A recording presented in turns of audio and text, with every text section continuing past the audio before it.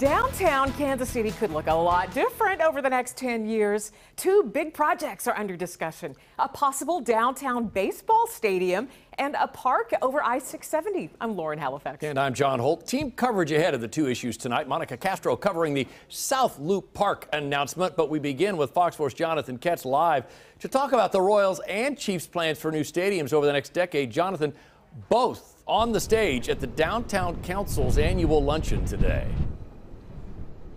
Yeah, John, they had a lot of interesting things to say, but there is no doubt that the Royals want to move away from here, the Sherman Sports Complex and Kauffman Stadium, by year 2031, as the team's COO, Brooke Sherman, spoke as part of the sports panel today.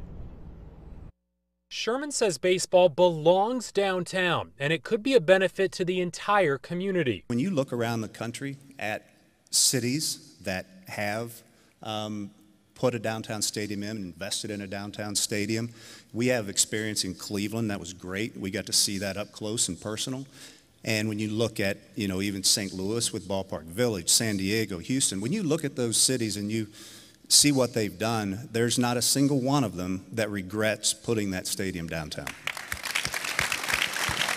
The Royals lease ends at Kauffman in January of 2031, and so does the lease for the Chiefs at Arrowhead. Chiefs President Mark Donovan was one of the panelists at Friday's luncheon, too, and mentioned the Royals. Big supporter of what they're doing, not just because it frees up more options for us at Arrowhead, because I think it's the right thing to do. Donovan says the team has to look at whether or not it makes sense to build new, and where does it make sense to build new as well. Last month, he said the team had considered stadium options in Kansas before when they were pitched them by developers. Whatever we do, whatever we decide to do, it's our job and our responsibility to make sure that we're making the best decision for those entities for the next 50 years. So the perspective I want to give everybody is take a breath. We got a lot of work to do. And we're going to do our very best to do the very best for all of us. That's how I'd put it. Okay, so the question that was not answered today was how exactly would these two new stadiums potentially be paid for? We know that the 3/8 cents of a dollar sales tax expires in 2031 when these leases end here.